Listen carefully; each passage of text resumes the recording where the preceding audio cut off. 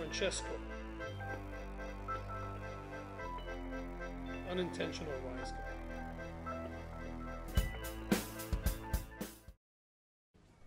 Yeah, that's it, yeah.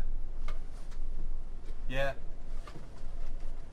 Yeah, and, yeah, sure. Okay.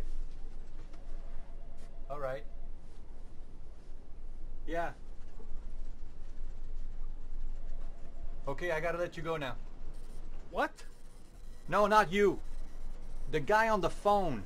No, not you either. No one is getting fired. I'm just going to have to let you go. Francesco's just walking in. So you're gonna sit down? Well, all you have to do is ask.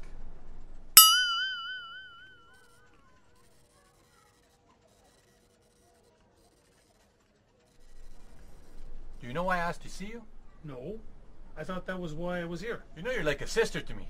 Oh, I mean like a brother. I had a similar talk with Susie before. Yes, and you're like my third cousin twice removed. Practically brothers. Frank, you're the best salesman I have. You make things move.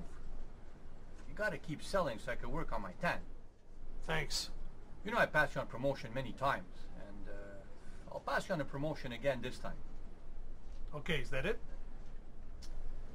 Don't you want to move up in the company? Not really. Was never part of my game plan. So you always wanted to be a salesman? No. Then what? Don't feel like saying. Come on, Frank. We're practically brother, like you said. You wash my back, I wash yours. Brothers don't wash each other's backs.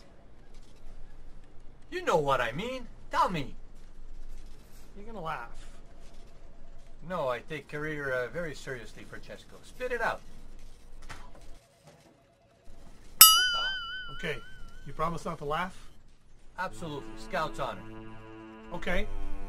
I've always wanted to be Get out of here, Ralph. an actor. An actor? Are you serious? You said you wouldn't laugh. Scout's honor. Come on, you know me. I was never a scout. An actor? Huh? Yes, an actor. I've always wanted to be an actor. There, I said it. Yeah, I remember our family gatherings. You were always playing some actors and characters. Okay. That's right, I used to put on quite a show. You don't like my saying? The hell with you. So what stopped you? One too many backhands from Mama. Yeah, I got some of those too. Not from your mama, just saying. Well, thanks for hearing me out about my fantasies. Can I go back to my desk now? Sure. Act your way out of the scene.